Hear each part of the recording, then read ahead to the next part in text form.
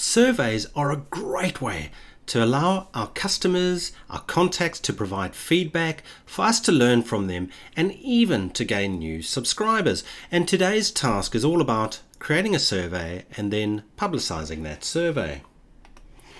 To create the survey in Mailchimp, we quite simply either can click create and create survey, or even in our audience, if we view our contacts, we can click surveys and we can click create a survey. Let's start building our survey. The important thing to remember about surveys is a survey is a form on a hyperlink, on a URL. It's not something we can actually embed in email or embed in Facebook, etc. It's stored on a Mailchimp URL, and we'll see that a bit later. But for now, we click add questions. I like going directly to design and just designing it for your own needs. You could include a logo if you want to, that's entirely up to you. You can add custom messages such as please tell us how we are doing. You can put whatever you spelling's not great there, is it?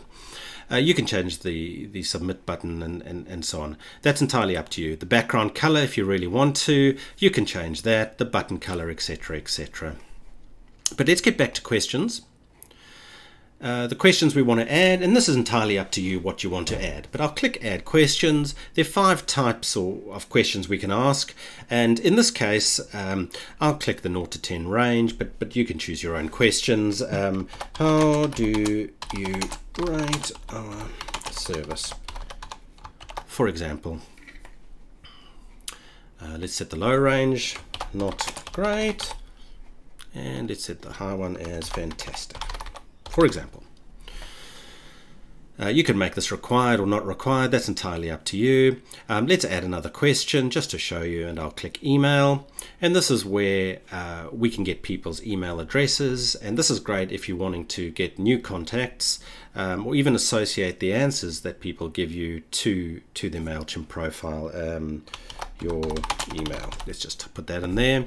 We can make it required if we want to, and we can ask people to subscribe. This is critical if you want people to subscribe. If you don't ask to subscribe and people enter the information, you won't be able to send them email marketing.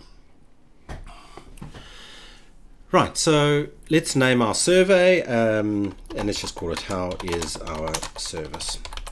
You can call it anything you want to. Okay, save and close. So we've created the survey, but now we need to turn it on. Turn it on means make it live online. So I'll click turn on. Various other options we've got. The important ones here are we can share it on Facebook, and this is the second part of the task, is to share on Twitter, for example. We could click that. We could share on Facebook, or we can even share by email, and I'm just going to demonstrate this very quickly, but before that anyway, let me just show you what the survey looks like online. I'll just wait for that to load up, and that's how simple it is. And the people can come, or your people you send this to can come and enter, answer your questions.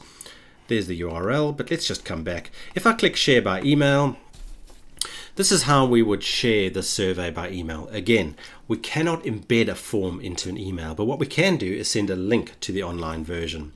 So if you want to attribute the responses to people already in your audience, you can click link with automatic response attribution. You can read more about it there, and that's the link you would add to your email marketing that people click to enter the information into your survey.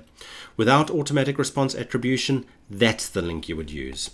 Alternatively, you could just come and copy the survey URL and, for example, email it out, add it to your Instagram, whatever. That's how simple it is to create a survey. A great way to get feedback, even get new contacts.